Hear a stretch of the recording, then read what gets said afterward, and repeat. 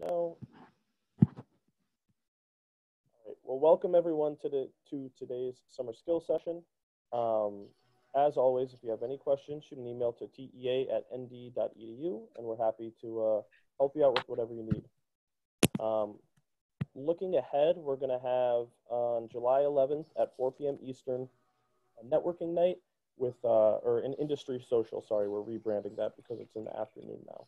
But we'll have your fellow students as well as industry professionals there, so it'll be a great chance to meet each other and meet some of our past presenters in a more informal Zoom breakout room, and a chance to build some connections that'll hopefully last beyond this summer.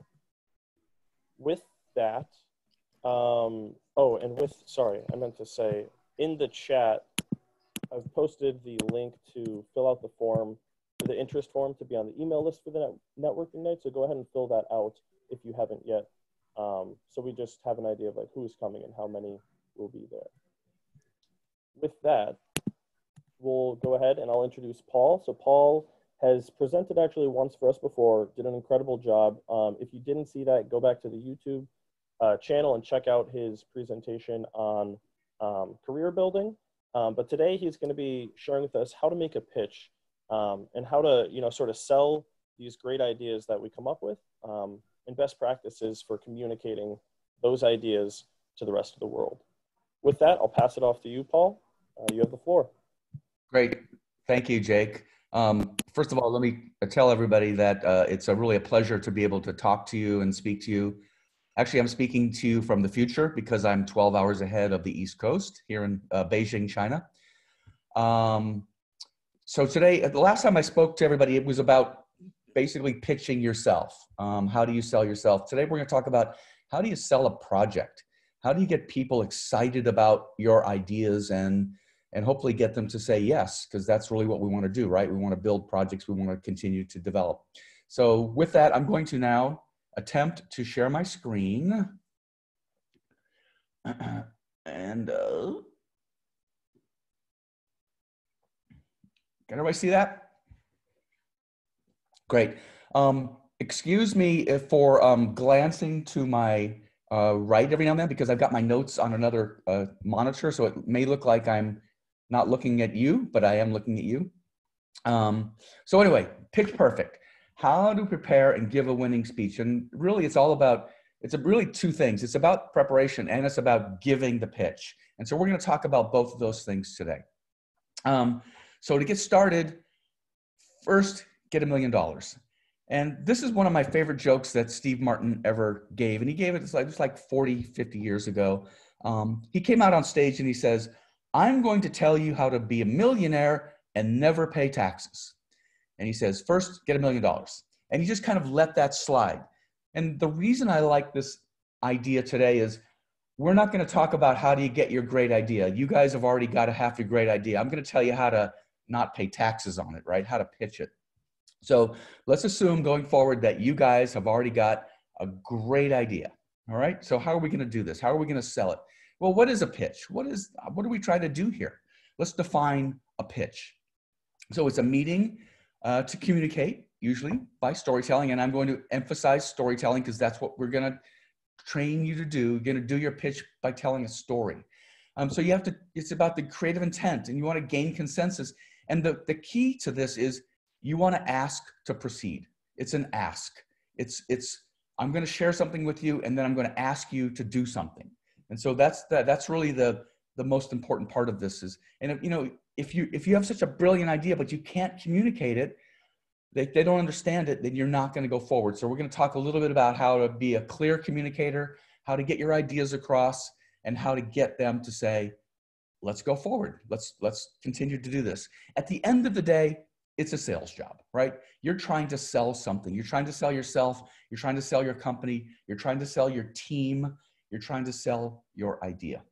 And now I have to get caught up with my notes. Okay, here we go. All right, here we go. Pre-pitch pros prep.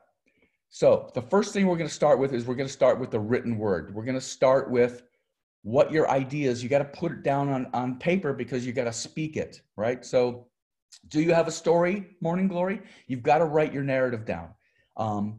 Think about writing bullet points. I don't write the whole story down. What I do is I write bullet points and the parts that I really want the audience to understand.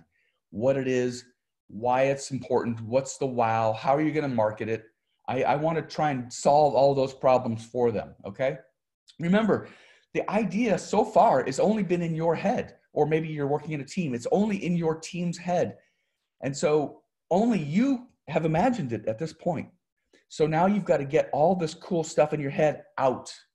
And how are you going to get all this out that it makes sense for the audience? Because you may have lived with this idea for months or for weeks, and you've turned it all the way around, and you've turned it backwards and forwards, and you understand this idea better than anybody else. But unless you can get it out there, no one's going to really understand what you're talking about. All right.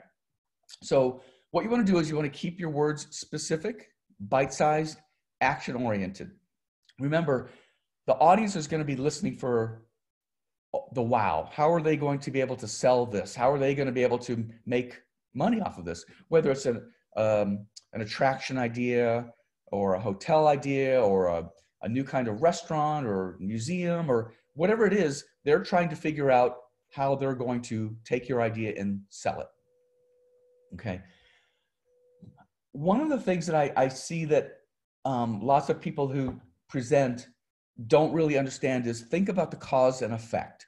If I tell you, so we get into this roller coaster vehicle and then it lurches to the left. Why? Why did it lurch to the left? Why does the ride vehicle go up? So think about cause and effect. Make sure that you have explained those things as you do the pitch, because actions without cause and effect are just noise. They don't mean anything. All right. So figure out your story and think about cause and effect. If you're specifically, if you're talking about an attraction, you want to think about cause and effect. Don't say, well, it could be that, it could be this. I want you to have an opinion. Okay. I want you to tell me what your idea is. Don't go into a pitch saying you really don't know. We're going to have, if I like the idea, we're going to have these discussions until the idea is done of choices. But I want you to come into the initial pitch with your opinion. All right. If you give me a pitch and I like the idea, but I don't like the middle or some of these scenes don't work, we'll have those discussions. But I want you as the pitcher to have an opinion about what your idea is. All right. And again, a great idea is not enough all the time. You've got to have wow. You've got to really think about it, put your marketing hat on, and you've got to think about how is my audience, how are they going to sell this idea? And so you've got to think about how to sell that idea. A cautionary tale from somebody that's been through this before. If you come up with a catchy title, you better love it, because oftentimes those catchy titles will stick till the end. And I'll explain a little bit about that later. But you want to have a catchy title. You want to have your story, your idea, whatever you're trying to pitch should have something that causes an interest. Like, well, that's interesting. Tell me more about that idea. All right. So that's the prose part. Now let's talk about the picture part, pre-pitch, pitch prep. Because going into a pitch, by the way, you don't always need to have supporting artwork. Sometimes your idea can just be communicated by words. I've often done that. We just go in and we say, here's the idea.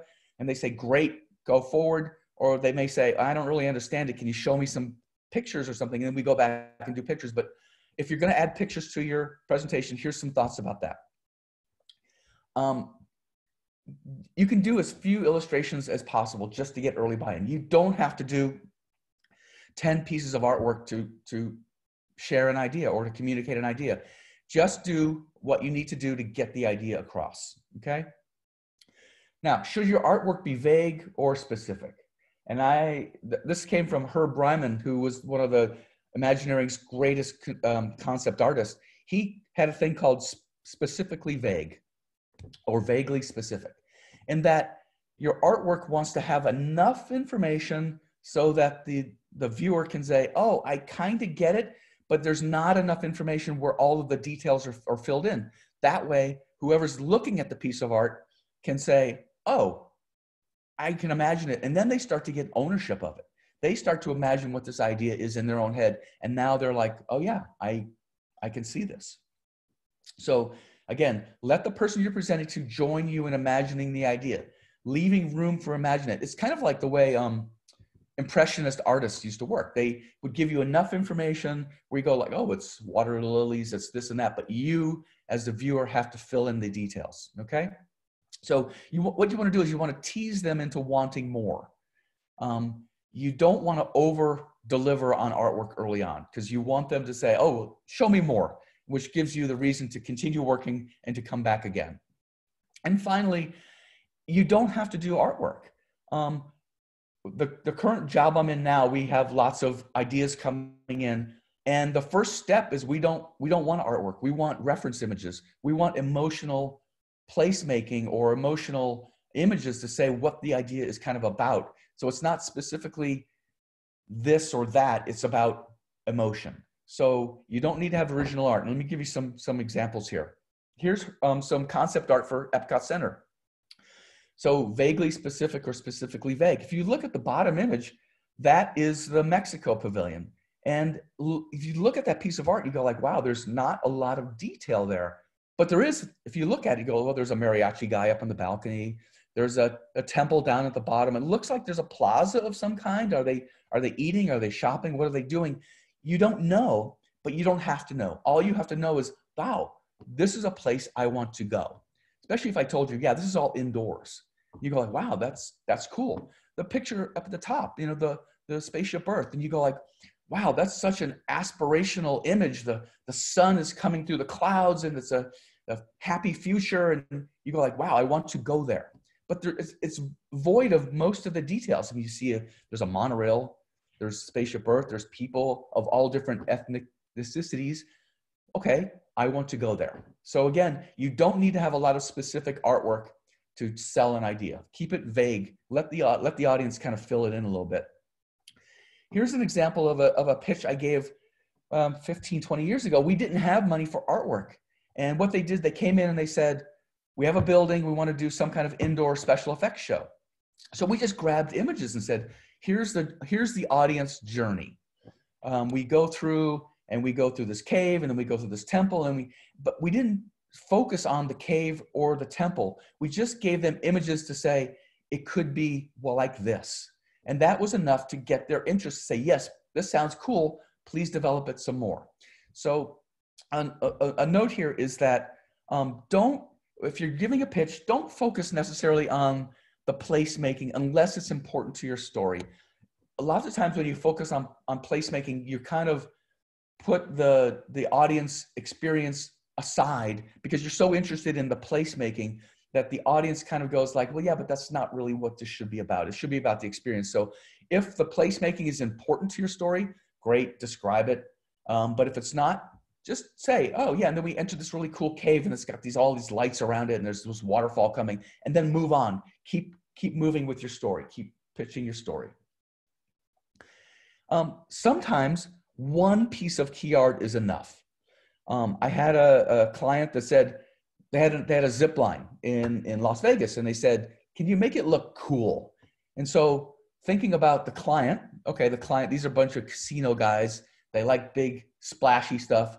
They're like what I would call est people, est. What's the big est? What's the fast est? What's the large est? So you'll run into these people a lot. They're looking for the est, which is kind of counterintuitive to what we want to do. We want to create something that has an emotional story to it. But some people are est people. So we did one piece of art. We photoshopped a slot machine. And now, of course, be careful what you wish for because they built it. So, and then this goes back to the story of be careful what name you give things, because in jest, we called this thing Slotzilla because the world's largest slot machine. And now they call it Slotzilla in all the marketing. So be careful. But we pitched this idea with one piece of art and they bought it. And it was just probably a one-day Photoshop job of let's do a big slot machine. And so you don't need a lot of art. You just need something that's emotional that connects with the client. Okay. All right. Tune your radio to WIFM. What does WIFM? WIFM is what every single person that you ever pitch to will be listening to. And it stands for What's in It For Me. Radio WIFM. And I'm going to have to catch up now to my slides here. Okay. So what's in it for me? You want to understand what the client's needs are. So WIFM. And by the way, this person, she built a radio inside of a coconut, and I don't know why, but the marketing folks want to call it iNut. So there you go. So here we go. What's in it for me? What does this mean? Universal, Disney, SeaWorld, Six Flags, anybody that you think you're going to pitch to, they all have different positioning, different branding. So understand what they're looking for. Disney is probably not looking for the next 7 inversion roller coaster. Okay, maybe they are, maybe they're probably not. Six Flags, however, might be. Universal may be looking for the next media-based attraction. Disney may be looking for the next family-based attraction. So try to understand who you're pitching to, what their needs are. Put yourself in their shoes, and then you have to guide your pitch to be able to hit. You want to hit their buttons. You want to be able to say words or give them things that, oh, as the pitcher understands my needs. All right. Do you understand their brand? Universal, Disney, Six Flags, they all have different brands. Universal wants to go more teen oriented, a little bit more higher energy. Disney's more family oriented. Six Flags is thrill park. SeaWorld more about the environment and all of that. So think about what their brand is, because you want to direct your pitch. If you're going to work in the museum world, one science museum is going to be different than another science museum. Or if you're developing a new hotel idea, Hilton is a different brand than Sheraton. And so start to understand who they are as a company. Okay. Understand what is going to excite them, what's going to turn them on, and what's going to start the juices flowing, like, oh yeah, I can see this idea. I think we can really work with this. So start thinking about that. All right, here's a big one, PowerPoint or other delivery. So PowerPoint has become the coin of realm in our industry. No one can, we're going to say PowerPoint, but Keynote, same idea. Don't rely on PowerPoint. Try and do your pitch without PowerPoint first, just to make sure that you're not relying on artwork, you're not relying on fancy graphics. If you're going to use PowerPoint, you want it to be a background thing. But you, as the pitcher, you want to be the story, right? You're the pitch. So make sure that if you're going to use PowerPoint, use it in a creative way. What I did several times that was pretty successful is, because I'm the only one that knows what the next slides are, I would use that to my advantage.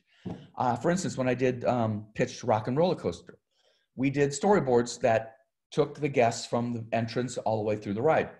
And in several areas, we would have an image of people sitting in a roller coaster. And we'd say, and at this point, the chord is hit, the audio hits, and the ride will go, now start the ride. And then I would click the next slide, and I had the pictures of the people's face. And the next picture, their faces were back in their seats, like smashed. And it was a joke, and it was funny, and people go like, oh, that's so clever. But they got the point was that you're going to go from 0 to 60 in 2 seconds. So if you're going to use PowerPoint, make sure you kind of use it to your advantage. PowerPoint has another advantage in that the audience will want to get to the end. The people you're delivering the idea to will want to get to the end. So, the old days before PowerPoint, we used to have big storyboards up that we would have to hide the sequential storyboards because people want to get to the end. So we'd leave them out in the hallway. We'd cover them with the images with pieces of paper, just to prevent the audience from trying to get ahead of you. With PowerPoint, you're in control of that. You control the pace. So if you're going to use PowerPoint or Keynote, that's a good thing. A lot of times you're going to come into a conference room and you're just going to have 2 or 3 pieces of art. And you're going to lay them down on the table. So that's another delivery system. So think about how you're going to deliver your ideas. And then if you're going to do it that way, or you're going to bring a portfolio of art in, or you're not going to use any art, just think about how you're going to deliver your idea. And swat the naysayers down with SWOT. Sometimes you're going to be in a presentation room and there's going to be no audience. And what I mean by no audience is there's going to be people in there, their job is to say no. Strategic planning, finance people, project management, operators, they all are adverse to change. Change that makes them nervous. But you're coming in and you're saying, I want to come in and change something. So automatically they're on the defensive. They're going to find reasons to say, it's not, no. So we're going to talk about SWOT, S-W-O-T. What we're going to do is we're going to do a preemptive strike. We're going to try and figure out who's going to say no, and we're going to try and figure out how to answer their no questions. All right. So if you've never done a SWOT analysis before, I'm going to take you through basically how to do a SWOT analysis. And you should, by the way, even if you don't do a presentation, you should always be doing SWOT analysis with your ideas. Okay, so here's how to do a SWOT analysis. Start by getting a piece of paper, a whiteboard, and making a big cross on it, just like that. Then you're going to write in the top left, strengths, and top right, you're going to write weaknesses. Now, the strengths and weaknesses are for your idea currently as it is. All right. Then in the bottom, so you're going to write the strengths of how your idea has a competitive edge. Whatever the strengths are, whatever the weaknesses are in your project, in your idea, there's going to be weaknesses. You're going to know what they are, right? And then at the lower half, you're going to write the future consequences because of your idea. You're going to write what are the opportunities if you take my idea, and you're going to write what are the threats for my idea. All right. So what future developments and opportunities what are the future developments? What are the trends or developments that could derail your idea? Now here's some example things that you would write down. For strengths, we can have this open for next summer. It's a great marketing time. There's a movie coming out. It has big THRC, and we're going to use the same building. We're going to use the same ride system. We can be, this idea is so cool. We're going to be everybody's going to want to do this, but we're going to be the first. These are typical strengths for your idea. Okay, some weaknesses. It's going to be pretty expensive to do. It's based on an old IP. It's based on Song of the South, for instance. It has a small THRC. And also we're going to need to build a new building, and there's really not any big wows. So we're going to look at all those. We're going to list out those weaknesses. Opportunities. Now, again, the opportunities and threats are forward thinking. If we do this idea, what are the opportunities going forward? What are the threats going forward? Opportunities, we're going to be more competitive in this market. We can go to new geographical places. We're going to build a cruise line, so now we can take our brand everywhere, for instance. There's lots of merchandising spinoffs if we do this idea. So think about opportunities. And then finally, what are the threats? If we do this idea, we think the competitor's working on a similar project and they have a head start. So if we move forward, we might not be the first to have this idea open. And there's a heavy R&D development phase cycle. So it's possible we may miss the schedule. So take your idea and create a SWOT analysis, because what you're doing is you're starting to look at your weaknesses and your threats. And now you're going to start, what are the ideas to combat these? Because a no person in the meeting is going to bring these things up. It's based on an old IP. Well, yeah, it's based on an old IP, but it's based on an evergreen IP. It's based on an IP it's based on Wizard of Oz. Yes, it's old, but every year people think about Wizard of Oz as an example. So start thinking about how you're going to answer these questions and the threats and the weaknesses, because someone will probably bring them up. And now I'm going to get caught up again in my notes. Sorry, folks. So the idea is that you want to be proactive. Now, I know a lot of you are working on summer projects. You got together and you're doing all these summer. This is great. I love this idea. Let me add something if you haven't done this yet. Somebody pretend to be the client, and somebody creates an obstacle or something that says, you have to have this open in 2 years, or you have to use an existing asset, or we don't have a lot of money, or whatever whatever the obstacle is, that will help you do this in a kind of a real world way, so that whoever is the owner or the client gives you this obstacle. Now, when you do your SWOT analysis, you know this obstacle is in there. So how are you going to combat this? How are you going to overcome this obstacle, right? So that's important for you to do, is to not design things in this kind of idyllic bubble and just come up with an idea, but have some kind of obstacle be put in your way. And I think that will help you kind of define what you're doing and help you define your project. All right.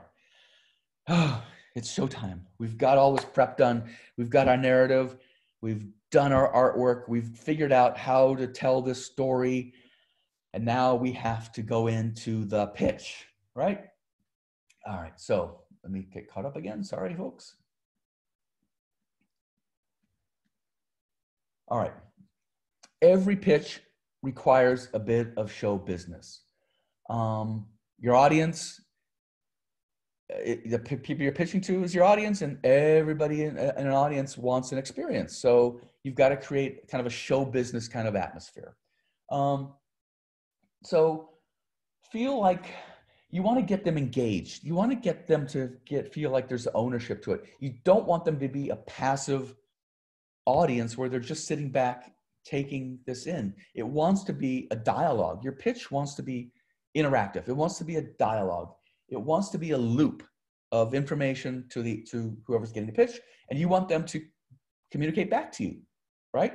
You want this dialogue. Your pitch will go so much better if they're engaged. If they're just sitting back listening, you're going to get them looking at their watch. They're going to be drumming like this. They're going to be looking at their phone. If you're engaging them, if they're part of this experience, they don't get to do that, because you're not going to let them. You're going to control the pacing and the pitch. All right, that's what you want to do. So again, if you don't have their attention at the beginning, you'll never have it at the end. It just doesn't happen that way. All right, so here we go. We want to get them to be part of this. All right, so here's 12 ideas or tips to control the attention, to control the meeting. Start with a hook. Arouse your listener's curiosity. I like to think of it as a teaser trailer.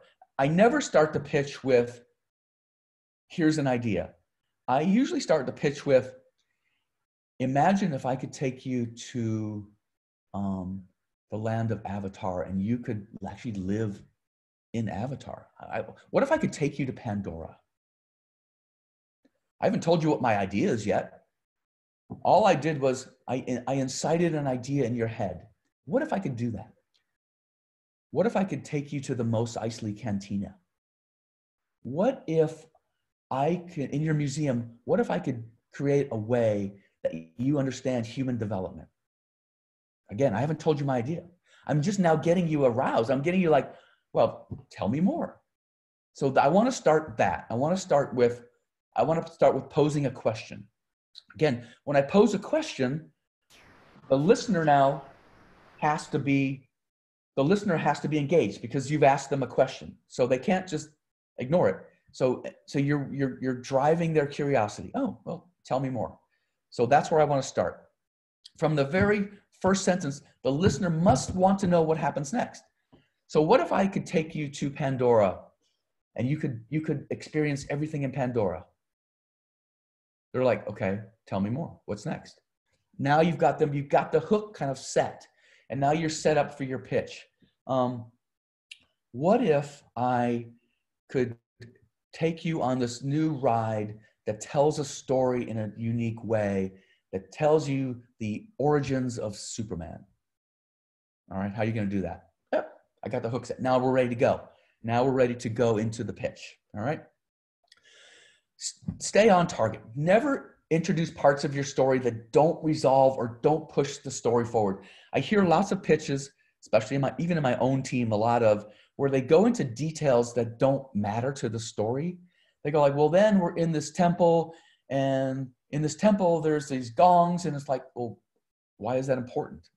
That we don't go back to why there's a gong. There's no reason The gong it's not magical, it doesn't mean anything, but they get so involved with the placemaking and telling me this setting that they've neglected to move me forward with the story. Don't introduce characters in your pitch that don't have a meaning or don't get resolved. Like, okay, but you told me about this curator person, then they never came back. Why did you tell me all this stuff and it never got resolved? And so make sure that when you're writing your narrative, that you're going to talk about something that's important, make sure it has a resolution. Make sure there's a loop somehow that brings it all back together. Emphasize wow and funny. You got to make your pitch entertaining. So many times you'll sit in a pitch and you'll go like, oh man, when is this going to be over?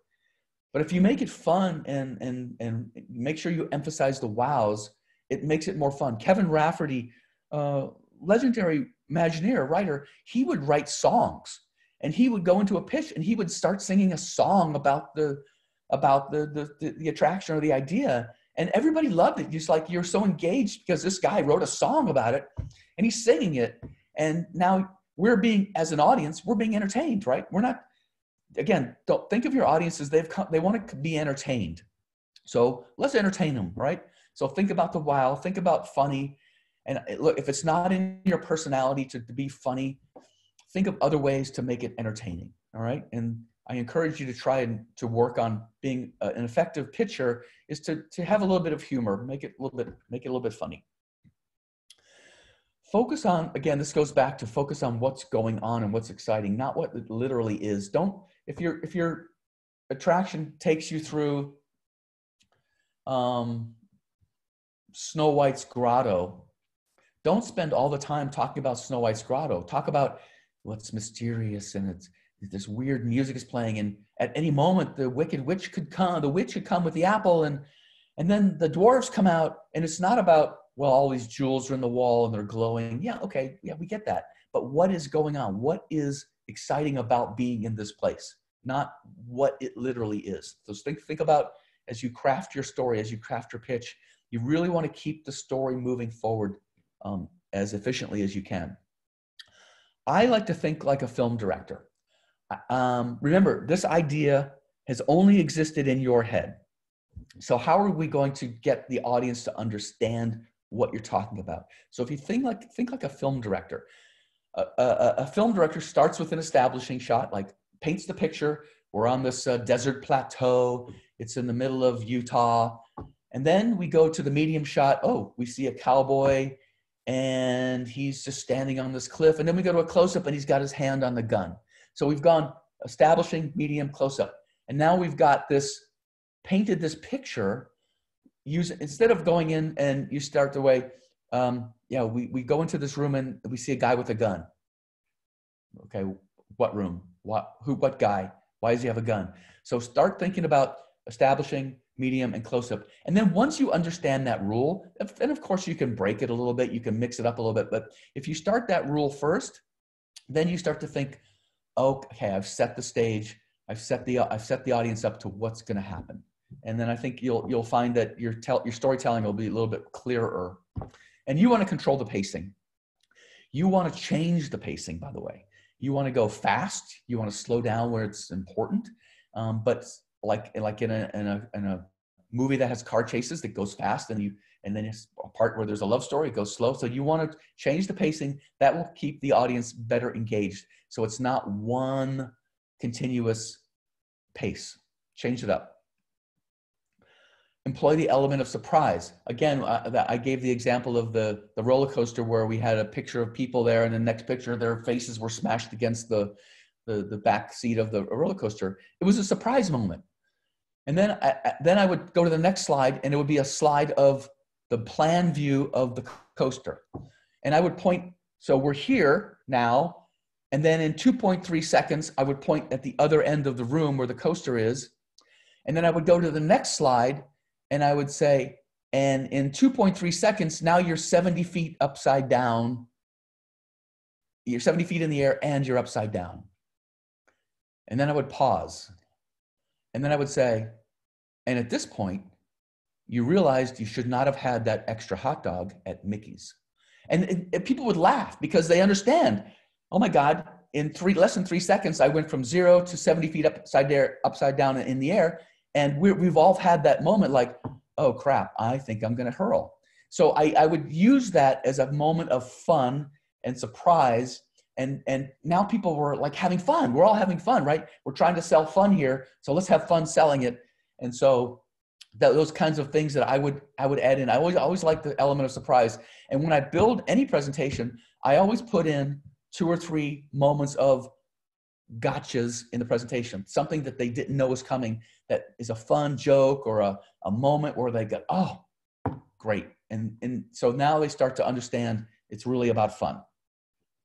So get your audience to step into your guest shoes, and I want you to walk with them. Here's another trick that I try and do.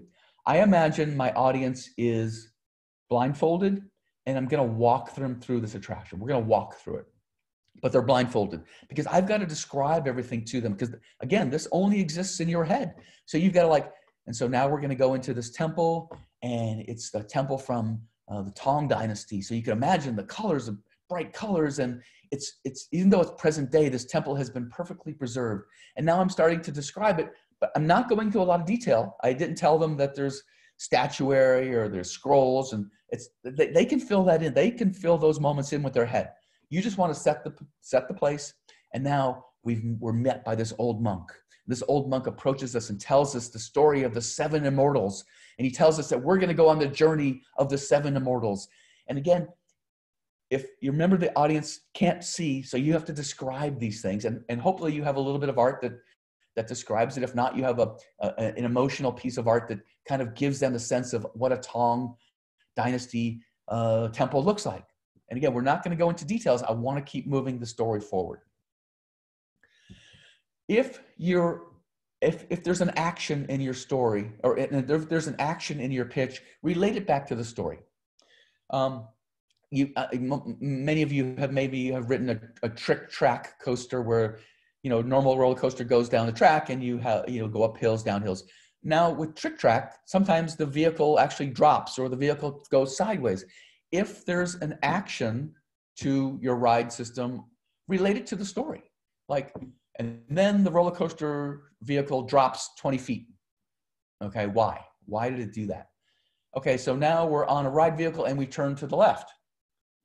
Okay, why are we turning to the left? It's like, think about if there's an action to your pitch, relate it back to why it does that. Cause and effect. Be aware, your body is talking before your tongue moves. When you go enter a room to pitch, or you're in the room and somebody enters, your posture, your energy is the first thing they're going to notice before you say one word. So, have some high energy, look professional, be engaging, shake their hand, introduce yourself. All of those things will matter for them to listen to you. If they enter the room and you're like not interested, they're not going to be interested in your pitch. So you want to bring the enthusiasm. You got to bring the enthusiasm to the party. It's your party. You've invited these people. So now you have to bring the enthusiasm to it, and you have to make them feel welcome. So make sure that you do that. Have conviction. When you pitch something, I want to hear in your voice that you believe this is the best idea out there, right? I'm going to see maybe 5, 10 ideas in a day. I want your idea. I want you to believe your idea is the best. And so you have to believe it. If you don't believe it, I'm not going to believe it, right? So you have to say, this is the best idea. And you've already done your SWOT analysis. So you already know why it's the best idea. So be sure to tell me, this is the great idea because it's got a great IP. We can use the existing ride system. We can have it open by next summer. Tell me why your idea is the best. So have conviction, all right? Be ready and willing to drop your script when the situation calls for it. And it will always call for it. I've never, not once, been in a pitch in my 40 plus years that has gone the way I thought it was going to go. Somebody will bring something up. Somebody will ask a question. I don't want to say they get sidetracked, but there will be something that will happen in your pitch that you didn't anticipate. So be prepared to set your script aside. You've prepared these 20 slides, and you're ready to go, but be prepared to throw it out if they're not listening or if they're not responding. You have to be ready to pivot. You have to be ready to change the way you do things. Okay. So you have to make sure that you're holding their attention. Sometimes as designers, we fall in love with objects and we fall in love with architecture and we want to describe those things. But remember, they are looking for the story. They're looking for the experience. So make sure that we don't fall in love with describing objects and places and all that there. Make sure we're really focusing on the guest experience in your pitch. Make your pitch conversational. Again, you don't want to have an audience just back there not doing anything, but listening, but make them part of it. Remember, all story is emotion-based. Story is about emotion. You want to get their emotion. If your audience is not feeling it, they're not listening. So you want them to feel it, okay? So with that, what are the things that can cause a problem? What are the things that you have to be prepared for? And this is driven to distraction. You have to read the audience. Don't jump into pitch mode and not pay attention to the audience. Are they fidgeting? Are they looking at their watch? Are they checking their phone? If they're doing any of those things, you're losing them or you've lost them. So now you have to re-engage them. Stop your pitch. Stop. Say, all right, so far, have I said anything that's not clear to you? Do something that re-engages them. Take a drink of water. You want to make sure that you re-engage the audience before they're completely like, okay, well, I've got to go. So whatever they're doing, you want to read the audience, make sure that they're still engaged. All right. Beware of pregnant pauses. You hopefully don't have a time when the PowerPoint screws up or your computer runs out of battery or something happens. You want to avoid the pregnant pauses. You want to control the moment that the pitch starts till the moment the pitch ends. You want to control that moment of time. So pregnant pauses are really bad because then people start looking around like, what's next? So try and avoid pregnant pauses if you can. Don't let the energy leave the room. Remember, it's your party. You've got to be up the whole time. You've got to be like, man, I just can't wait to show you this idea. We've really worked hard. We think we've really cracked the nut on this. This is one of the best ideas I hope you're going to see today. We're really excited about it, and we hope you're as excited as we are. So keep that energy up. Finally, do not, for the love of God, read PowerPoint slides without adding context. I have seen so many presentations where a slide will go up and all they do is read the words on the slide. That tells me two things. One, you don't know your own presentation. And two, you don't believe your own presentation, right? You cannot just sit there. You might as well have mailed me the PowerPoint. If you're just going to read it, why are you here? Save your breath. You could have just sent it to me. So yes, you can read bullet points on a slide. That's fine, but add something to it. Add context. You'll notice that during this presentation today, I put a lot of words up, more words than I typically like on PowerPoint. On PowerPoint slides, I usually like less than 8 or 9 words, but we have a lot of information. But I didn't just read the words. I've added context to those bullet points. So don't just read words on a slide, okay? I want you to be so well rehearsed, you don't even need to look at the slides. You know what's coming up. You know what the next slide is. You know what the information is.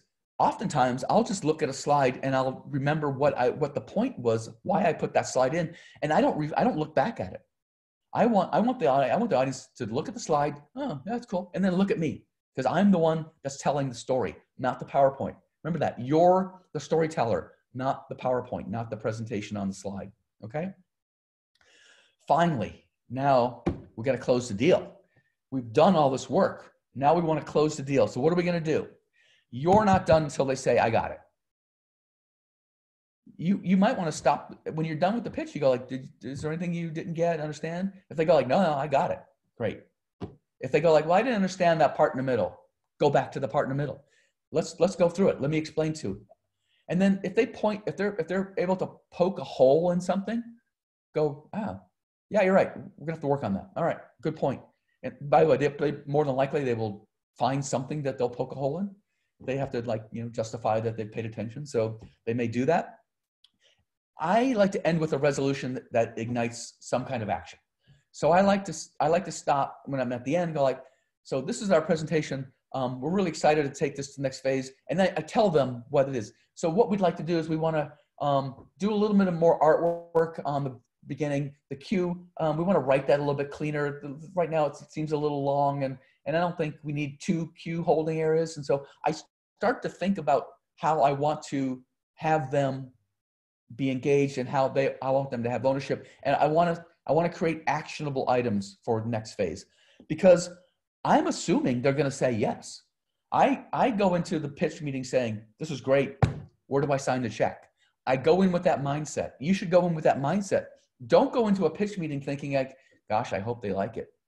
Go in with the mindset like, they're going to love this idea. They can't wait for the next phase of development on this because this is such a cool idea. So you've got to believe in it, and you've got to believe that they're going to say yes. So I want to talk about next steps. I want to talk about what we're going to do next. And even if you don't get a hard yes, even if they say, well, we're going to have to take this back to the board. We're going to have to think about this. We saw a lot of ideas today. We'll take this in consideration. I want to talk to them. All right, well, what kind of things should we work on while you're making that decision? You may get well, just don't do anything. And okay, that's fine. You live for another day. But sometimes they'll go like, well, could you really, the ending really kind of fell flat. You're like, okay, noted. We'll work on that ending. Next time we see you, it'll be bigger wow. So try and get them to say, try and get them not to say no. That's basically it. You want to turn a no into a yes. And if you go in thinking like, well, this is pretty good. Let's go forward. That's where we want to go. And finally, thank you and good luck. There's no such thing as a perfect pitch. Again, every pitch I've done has gone a little bit like, I don't want to say sideways, but it's gone different than what I thought. But at the same time, they've all been positive. I don't get 100% yes, but I think I've done pretty good. And if you go in with enthusiasm and if you believe your idea, it will help push it over the edge. Not every idea is going to get sold. That's okay. Never throw anything away though, because you never know when an idea is going to come back. And now I'm going to stop sharing my screen. Yay. Awesome. Thank you, Paul. That was a stellar presentation. I enjoyed that very much personally. And I know looking back at some of my experiences, I'm like, wow, I really could have used some of these ideas to have done better in the past. So I'm very, very thankful that we have this stuff. But we'll open it up to Q&A now. So if you have a question, feel free to either message it in the chat, raise a hand, or just unmute yourself and go ahead and ask it. Go for it, Angel.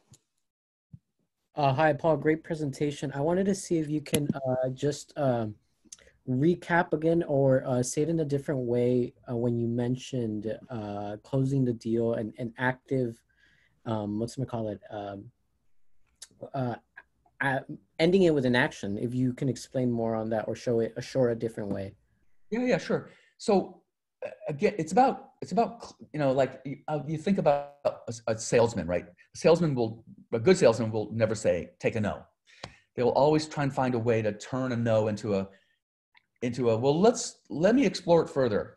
So if they say to me, if a client says to me, not really sure it's right for us, then I'm going to go, okay, well, what part is not right for you? Well, it's not on our brand. Oh, well, this story it's a universal story, so we can understand your brand a little better, and I can adapt it for you. Let me take a chance. Let me take a stab at adapting it to your brand and get back to you. Or let me, if they say, no, it looks really expensive. I don't think we don't have the budget for that. And I go like, well, you know what? We came in here with everything in the kitchen sink and everything because we really wanted to wow you. Give me a chance to take it back to the core elements, the core wow moments, and let me get back to you with something I think that you could probably afford a little bit better, but still maintaining all of the things that you liked about this. Or if they say, yeah, I didn't really care for the idea. Like, well, okay, well, you know, well, tell me, did you like the idea of the adaptation of the ride system? Did you like the adaptation of using the existing facility? And I go like, well, yeah, of course we want to use the existing facility. Then I'll go like, great. Let me see if we can adjust the story a little bit so it's more palatable to you. I always want to try and get the next meeting. I don't want them to say, well, we'll let you know. I want to stay in control of it if I can and say, well, I'm going to let you know. It's like, we're going to take the things that you were uncomfortable with. We'll craft it a little bit better so that you are comfortable with it. That's basically what it comes down to, is try and understand, why are they saying no? What's the impetus for the no? We don't have the budget. It's not right for us. I don't like the idea. Whatever it is, I want to understand the why. And then I want to say, I can fix it. All right. So that's kind of how I approach that. Got it. Understood. Thank you very much. Awesome. It looks like Caitlin, you have your hand raised next. Yeah, I had a question on kind of presenting the story and how many words you mentioned on a PowerPoint. I know you said about 8 to 9. I was wondering, if you're presenting a story and walking people through it, do you think fewer words are always better, or that there should be some guiding words on the presentation? I always put guiding words on, and I'm not sure where the under 10 words PowerPoint thing came. I think that may have come from like Steve Jobs or somebody. He famously wrote, PowerPoint shouldn't have more than 6 words or something per slide. And by the way, I don't agree with that, because I think there's a lot of information that you can put on. The point here is that you don't want the audience to read the story on the screen. You want the story to come from you, right? So I typically will, a lot of times I don't even have words at all when I'm pitching. I just have images, because I want that. I don't want them to read ahead, because I don't want them to get to the conclusion to the story before I'm ready to tell it. I want to control the pacing. So actually, most of the time, I will have a slide with just an image, and maybe it says on the bottom, it will say uphill, or it'll say something that reminds me, oh yeah, the roller coaster is going uphill, or the something, but it's just maybe a word or two. But I want them to look at me, because I want to say, and then what happens here, you see the image here, what happens here is we've entered this temple, and we're met by this old guard. And this old guard says, I have a story and I'm the storyteller, right? And I'm right in your face. I'm going like, and this old guard comes up, and he's got the staff, and the staff's got the skull on it, and he's going to shake it in front of us. And we'll probably do this with a live character. And I kind of throw this in because I want, again, they don't know this idea yet. And we'll probably do this with a live character. He'll come in and he'll shake the staff and say, I have a story to tell you. And at that moment, the lights come down and the music comes up. And now in their head, they're going like, and then what? And then what? And then what? Well, that's what I want them to come to. And so, and then I'll go like, and then what? And then maybe I change the slide, and I go like, and then lightning strikes outside the window. And so I'm getting them to, because now they can see it, and they can like, I want to go to there, and I want to experience this. And so that's kind of the way I do it. Now that this is my personality, right? My enthusiasm. So you have to find what's comfortable for you. It's like, I can't wear your clothes and feel comfortable. You can't wear my clothes and feel comfortable. You have to find your approach that makes it comfortable for you. But to answer your question, I typically don't have a lot of words. Again, the pitch today was wordy because I think there's a lot of information that maybe won't come across. I was afraid wouldn't come across. But I could have done this pitch without any slides today. I would have my notes, and I would have, oh yes, I'll make sure we talk about that. But so I try and I guess come down to make sure that you become the storyteller, not the PowerPoint. Got it. Thank you very much. Okay. All right. So we have Alec had his hand raised first, and then we'll jump into the questions from the chat after that. Hello. Thank you so much. This is fantastic. I have a question about so after you give them something to get them interested, what do you think of a brief story overview, kind of a few sentences just explaining the story, or do you more kind of walk them through the story as the whole presentation goes? Like, do you think it's giving it away if you give a 4-sentence summary of the story, or should you kind of drag it along through the presentation? Good question. I want the element of surprise to still be there, but I do want to set them up to what's going to happen. So there's probably a preamble of, I have an idea that takes the Splash Mountain and positions it to modern day audiences. So at least they get a sense of, okay, what are we talking about? So I try and set them up that way a little bit, and then I tell them the story, but I don't give an overview of the story to start with. I think it's better storytelling to keep them interested in not knowing what happens next. And I don't want to give them the ending, especially if the ending is a surprise. I want them to be, what's next? What's next? What's next? And so if you give it away early, then you're not going to get that kind of connection. And so I tend not to tell them what happens, but I do set up, like, the establishing shot, the medium shot, and the close-up. I do tend to give the establishing shot of the pitch early on. Today, we're going to talk about Big Thunder Mountain Railroad, and we have an idea that we think we can remarket Big Thunder and get a whole new audience that will come to Big Thunder. Done. And then I go into the pitch, and I don't tell them how or what until I'm ready to expose that. That makes a lot of sense. Thank you so much. Yep. All right. So we have our question from the chat coming from Josiah, and he's asking, what are some tips and tricks to practicing your pitch? Do you record yourself, get friends to give feedback, work through flow of words, etc.? Yeah, that's a great question. I run it through my head, and typically what I'll do is I will write notes down. I carry these cards with me. You see, it says this is pitch. This is pitch information. I don't know if you can see it. Doesn't matter. So I carry these notes around with me all the time, and whenever I get an idea, I write it down.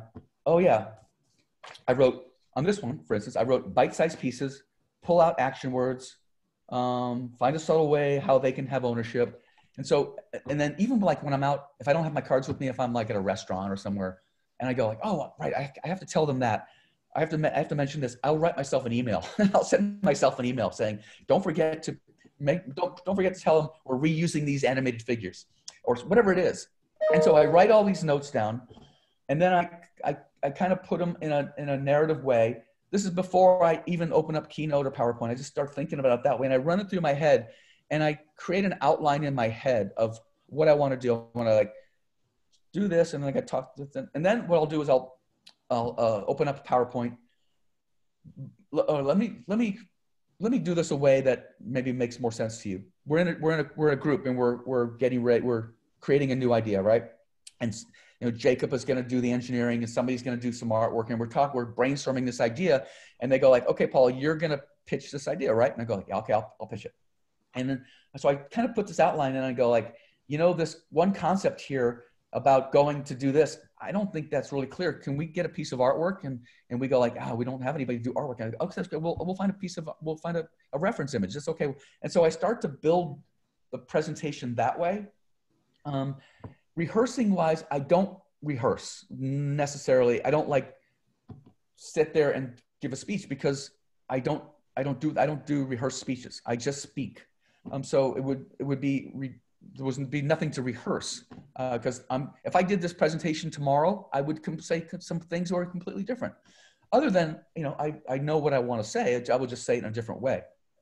But I do go through the PowerPoint a lot. Once I build it, I go through it a lot.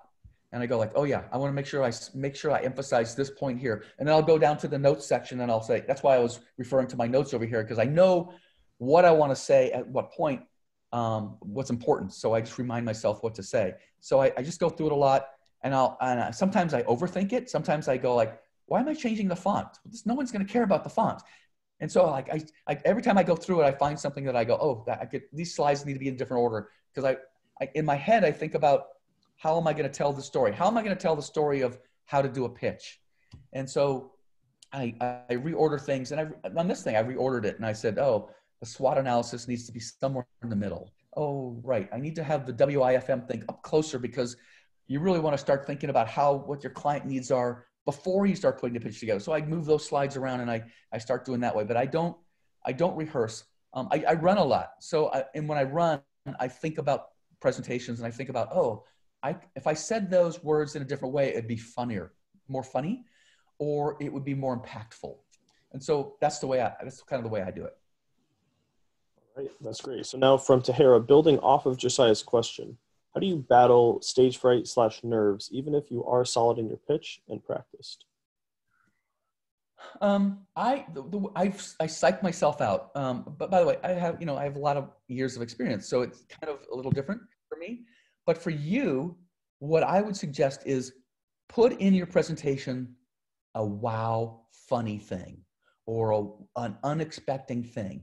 And so now in the back of your head, you're going like, wow, I can't wait to get to this slide, because when they see this slide, they're gonna crack up. And so now I'm not worried about being nervous. I'm looking forward to when I get to this picture of the cow on the car, whatever it is, you're starting to think ahead. And so the thing about nerves is, I read the other day about nerves and about being nervous, and nervousness is just adrenaline. So you have all this adrenaline going into your body, and that's what makes you feel nervous. So how do you take all this adrenaline and redirect it? How do you take this adrenaline and redirect it to enthusiasm, right? So there's no way to say, I can't tell you how to feel. I can't tell you no, don't be nervous. I can't tell you how to feel, but I can tell you that nervousness is just adrenaline in your body. So try and figure out a way to redirect it into enthusiasm. And so one of the tricks that I used to use is, again, I would put in a joke or something in the presentation that I know it's coming, and I know it kills every time, and I know it's going to put me at ease. When the audience is on my side, I can relax, right? Because you go into it, why are you nervous? Well, you don't know if the audience is going to judge you. You think the audience is judging you. They're judging your idea, because as artists, as designers, we tend to have a difficult time separating ourselves from our ideas. They seem to be extension of us, and that's not true. An idea is an idea, and you are you. But because we're artists and we're sensitive and we're that way, we tend to think that my artwork or my writing is me, and so we tend to think I'm going to be judged because my idea is going to be judged. So try and think about that's not really the truth, and just again take that nervousness and kind of try and redirect it into enthusiasm. Just be careful you don't get over enthusiastic, because then you come off as kind of fake. So you just have to, and again, it comes with experience and comes with practice. If you get nervous, do the presentation in front of your friends, in front of your family. Try and do the presentation without PowerPoint. Just print your notes out and don't use PowerPoint. Just do it that way. And then you become a little bit more at ease with the PowerPoint is just there as background, just a crutch. And so, I don't know, hopefully I answered your question. Right, that sounded great. So we'll move through a couple more here in the chat. This next one is sort of transitioning a little away, but how do you recommend asking for a pitch meeting? Is it appropriate to email and ask for a one-on-one, or is there a time of year or a specific person to look for? That's a difficult one, because normally companies like Disney, Universal, SeaWorld, they won't take a pitch. Because there's ownership issues, right? There's intellectual property. If you go to one of these companies and pitch an idea, and then they say no thanks, but 2 years later you see your idea, you're gonna go like, hey, you guys stole my idea. And so they're very worried about that. Okay, so cold calling to do a pitch is really not something that happens a lot. Smaller companies, they may do it, but bigger companies won't. Really, the idea is here that once you get into the companies, then you have to pitch. Then you'll learn how to pitch their style. But to cold call somebody, it's difficult. Because you want to protect your ideas too, right? You don't want somebody to take your ideas and go like, oh, "That's a great idea. We're not paying for it. We're going to do it. We're not going to pay you for it." That happens. And so you have to be careful that you don't want your idea to be stolen too. You want to make sure you protect your idea. So remember, whoever you're pitching to, you want to make sure they're trustworthy. So, you find out who's looking for ideas. TEA events or whatever, or you go to Blue Loop, or sometimes there's, some submissions, but I rarely have seen open calls for ideas. Everybody's just worried about intellectual property theft. And so that doesn't really happen that much. But some of these tips are more like, once you're in a company or once the company has hired you, then you don't have to worry about cold calling for a pitch. They've already contracted you to come up with ideas. So it's less about cold calling. All right. Thank you for that advice. We'll move in back sort of in the same direction we were earlier, but do you have any tips on body language and gestures? Is Lisa's question. Yeah. Don't do what I'm doing, which is slouching forward. You want to be proud, right? You're all good-looking people, and you have something interesting to say. So you can't wait to say it. So, sit up straight. Whenever somebody enters the room, stand up, greet them, be personable, look them in the eyes. Don't keep looking down at your notes, look them in the eyes. You want to be friendly, smile. Make sure if you're going into professional situation, you dress professionally, not like somebody that wears t-shirts like me, so you want to look nice. Doesn't mean you have to wear a suit and tie, but you want to be professional. They're hiring you because you're a professional. So you want to look professional, right? You want to be washed. Remember, you're asking them to give you a bunch of money. I'm asking you to give me a bunch of money. So are you going to give a bunch of money to some guy that wears, torn tennis shoes and a t-shirt? Probably not. Somebody that comes in a suit, or at least a suit jacket with a button shirt, you have a better chance. So remember that you're going in there asking for a bunch of money, or you're asking them to believe in you. So you want to try and give that air. But anyway, just be a good person. Be upbeat. Try and be positive in your body position and the way you interact with people. Be positive. That puts them at ease, right? Then they're not all of a sudden they're going wow, this guy's in a bad mood. I can't wait to get out of this meeting. But people want to be around positive people. It's just natural. So if you're positive, hey, you're a positive guy, Jacob. Let's hang out. What do you got? Tell me your idea. That's kind of the way I approach it. Awesome.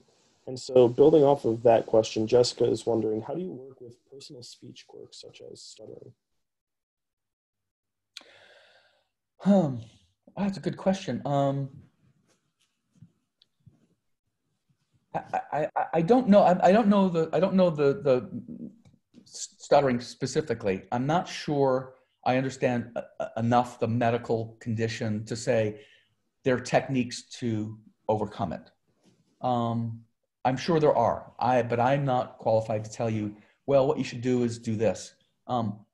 If stuttering is something that you have or you think is an issue that you need to get addressed, I would go to a speech therapist. I would go to a doctor and say, hey, my job is to stand up in front of people and talk. And I have this condition where it's difficult for me to do. So what are some tools and tips and techniques I can work on, because my job relies on me to talk to people. So that's kind of what I would do. I wish I was more knowledgeable about to give you a specific answer, but now I'm an introvert. So for me, early in my career, it was very difficult for me to stand up in front of people, because part of introversion is being shy and being, self-confidence issue. I've learned to overcome it because I've gotten to a point where I have confidence in what I'm going to say is fun and engaging, and people want to hear what I have to say. But it took a while. It takes experience, and it just takes practice. But if stuttering is something, or if you have a speech impediment, I would encourage you to go to a professional and see if they can help you, because part of our job, part of your jobs is to sell ideas, to sell yourself. And so that's something I would probably go and get checked, but with a professional. Awesome. Moving on, I think we'll have about 2 questions left before we finish up, but from Danielle, she's asking, at what point do you talk about SWOT logistics? Does that occur after the storytelling the pitch, or do you weave in logistics throughout? No, I do it. I do it before, because the idea of doing a SWOT analysis is you want to combat. People are going to sit in the room and they're going to go like, yeah, but what about, I don't like the idea because of this. You've already figured that out. You already know that question is going to come or that criticism is going to come. So you've already thought of the answer, right? So I do SWOT analysis almost all the time. When you first get an idea, like here's a blue sky idea, and I go, wow, that's a great idea. What's good about this? What are the problems with this? What are the opportunities? What are the weaknesses? And then I start to think, oh, okay. So now as I develop the idea, it's in the back of my head. I got to really think about these. It's a low THRC. It's an intimate experience that only 10 people can do at a time. That could be a problem in a theme park world. How are we going to combat this? When you think about Ollivanders at Universal, the wand shop, that's a great experience, but it's limiting. It's only so many people can go there. So one of the threats would be low THRC, high demand, low THRC. So if I was giving that pitch, I would go like, yeah, so we're going to build more than one. You think you're going into one, but you're going into different rooms. And so that's how we take this idea of this intimate experience, but we can service a lot of people. So you want to be proactive in getting rid of the naysayers, right? Because sometimes you're going to have no people in a room. You're going to have a finance guy going like, oh, we don't have the budget for this. But the creative guy's going like, yeah, but this is so cool. So you've got to like figure out how to address how you're going to address their problems. And the SWOT analysis puts you in front of it so you can start to think about how are we going to solve this. So I do SWOT analysis. The moment there's enough of an idea, I start to diagram it. And then you certainly want to do it before the pitch, because the idea is that you want to preempt those kinds of questions. Or if it doesn't occur to them, I want to point out the strengths. And we have a Marvel movie coming out next year based on Guardians of the Galaxy 3, and this would be perfect for that. And now they're starting to put their marketing hat on and go like, yeah, I didn't think of that. And you go, yeah, I know you didn't think of that. That's why I thought of it first. So now you start to tell them the strengths, and you've already preempted the threats. Awesome. All right, we'll have this be our last question here from Chris. And he's asking, is it good to make comparisons to other projects when doing a pitch? Like if you said, this is Thunder Mountain meets Haunted Mansion or Indiana Jones in a fantasy setting. Like referencing projects to get the people listening to the pitch to understand it more thoroughly. No, absolutely. You want to give them a frame of reference. You could say this is Tower of Terror on steroids. You could say, whatever it is that gives them a frame of reference. But I would say this is like Haunted Mansion meets Big Thunder Mountain, but in a new twist. I would lead with, but in a new way, or in a way that's never been done before. So now you've got them. Oh, all right. Tell me more. That's what you want, right? Tell me more. You want them on the edge of their seats. What? You just said this is like 2 of the best attractions Disney's ever done, but it's better? All right, prove it. So yeah, I always, if I can, I give frame of reference because a lot of times sometimes the people you're pitching to don't really understand the creative stuff and they can't see it. So if you can give them a frame of reference, then that gives you a little bit of a head start. But then you want to make sure that you tell them, but it's different. But it's not the same thing again. Just make sure that you emphasize it's better or it's different or it's something. But it's certainly okay to give frames of reference. Awesome. Are you guys able to hear me right now? I can. Hello? I can hear you. Some trouble with my Zoom here. If you guys can. You just froze up on the video, but we can hear you. There you go. All right, I think I'm having some trouble. Do you want me to do the sign off? Well, You probably can't. All right, well, for those of you who don't know me, I'm Caitlin. I'm also helping out with the skill sessions with leading them. So after wrapping up the Q&A, just to let you guys know, we do have a industry social this Saturday. If you guys would like to come, you're more than welcome. It's at 4 p.m. EST on the same Zoom link. And I also want to let you guys know if you have any projects from previous sessions that you would like to submit, we put them on our wiki page. And there is a Google Drive link in the emails I sent out. So feel free to put any information up there. But that's about it. And thank you, Paul, for doing such an awesome session. I know I learned a ton from that. Well, you're welcome. Thank you for inviting me, and I really enjoyed it. I hope hope you got something out of it. I know I did, because it made me think about how I give pitches. And so just doing this exercise reminded me of some things that I may have forgotten about. So thank you for inviting me. Absolutely.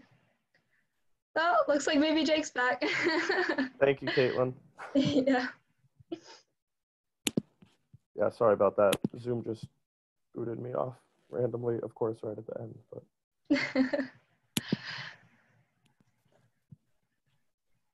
All right. Well, everybody have a Yep. great day. Congratulations on taking the initiative to create your own projects in the summertime. And it's really inspiring. And I wish you all the best of luck. I know we're all going to get through this. It's going to be a little while longer, but I can tell you from China, it's getting better here every day. So there is a light at the end of the tunnel. awesome. Well, thank you so much, Paul, for visiting us with us from across the globe. It's pretty cool. All right. Take care. Yep. Have a good day, everyone. Have a good night. Thanks for joining us. Bye-bye. Thank you all so much. Have a good one, guys.